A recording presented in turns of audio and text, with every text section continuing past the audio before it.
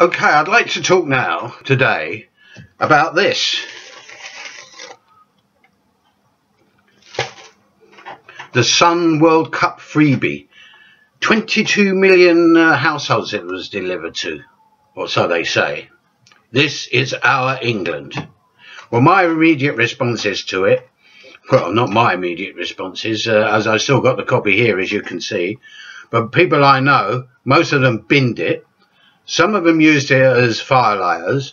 Somebody claimed to put it at the bottom of their budgie cage, and others, although I doubt it, said that they they put it in quarters, hung it up in the bog, and used it to clean their arises.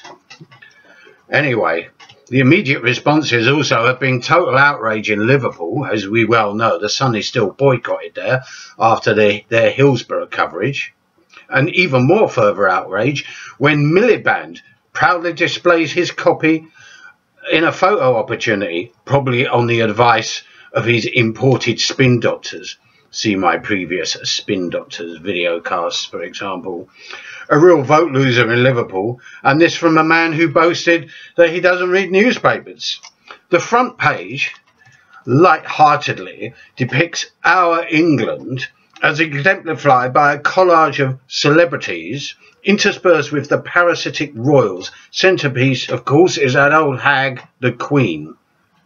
Considering how many celebs are cooling their heels in jail, for doing historic sex crimes, I wonder how many of those gracing the front page of the Sun will be in the Slammer this time next year. Next couple of pages inform us that, surprise, surprise, that Her Madge is #1 treasure, a whole load of polls revealing various concocted platitudes about what it means to be English.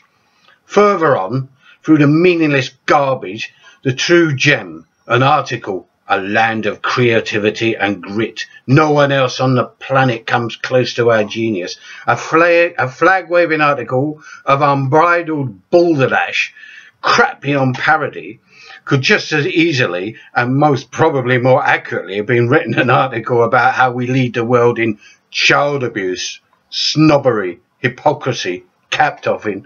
Do I have to continue?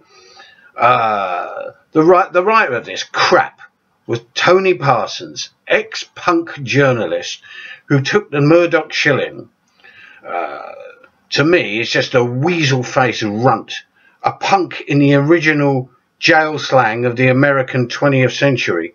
Look it up. And it ain't a young, cheap hooligan either.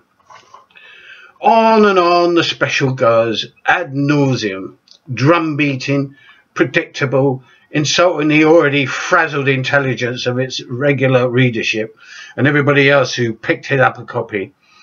What more is there to say beyond the obvious?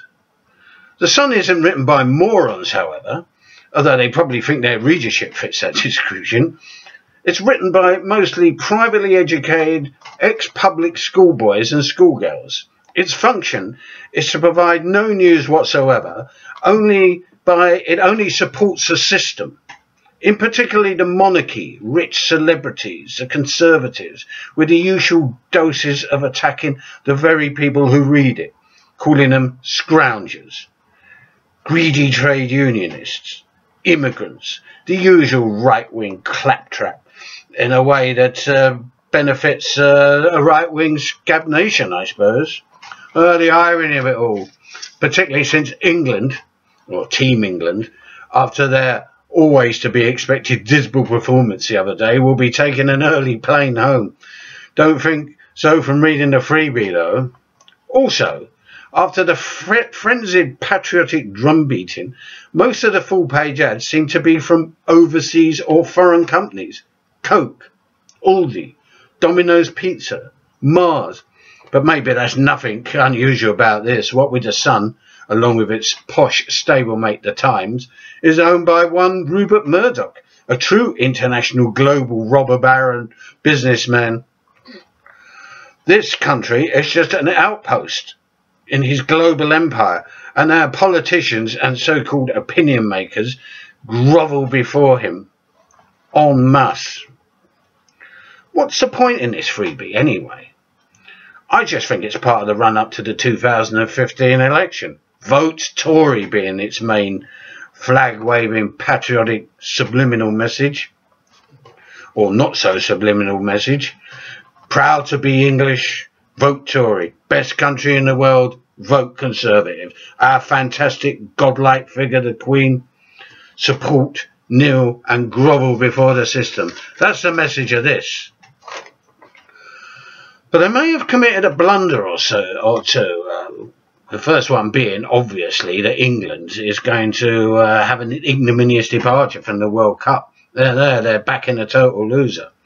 And also, as well, in case you haven't forgot, the verdicts are about to be delivered in the criminal trial involving the Sun's editors and top staff. Could be that they may be joining some of their celebrity chums behind bars. All this doesn't matter to the jaded British public, who will obligingly vote the Tories back in the next general election and continue to buy the Sun in their millions on a daily basis. And let's have a look at the Sun today.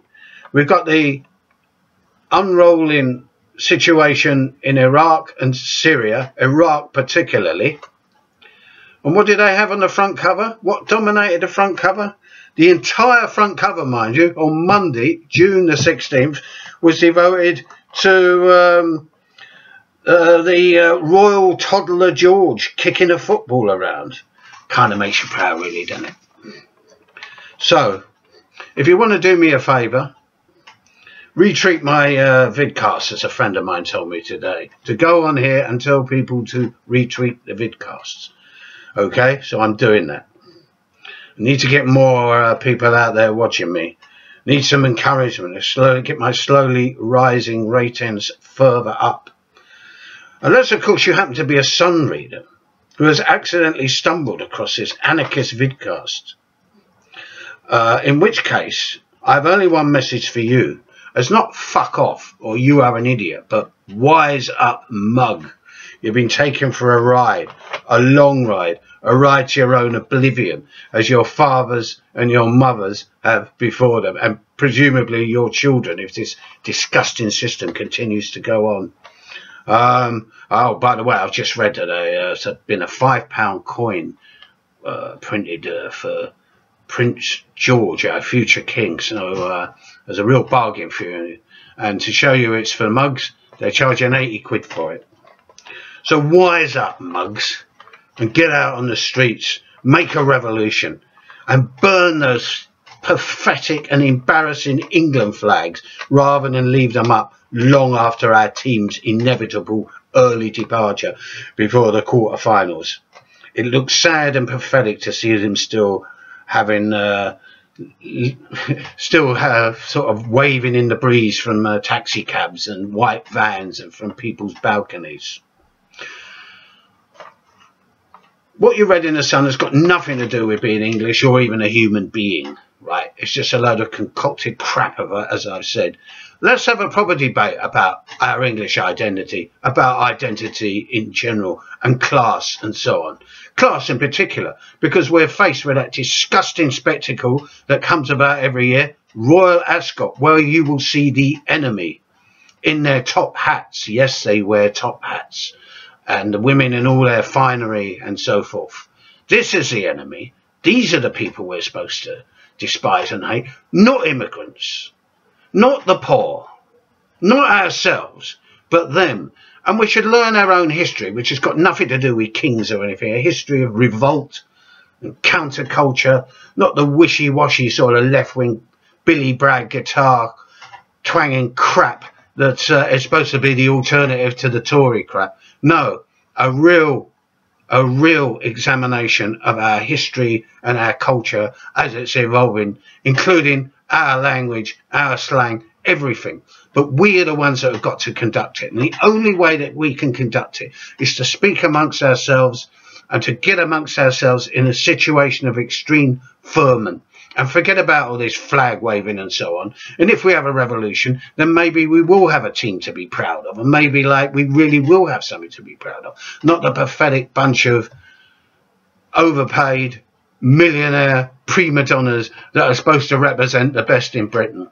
So that's all I've got to say for today, and I wish you all a good week.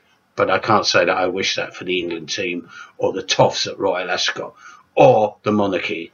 Goodbye.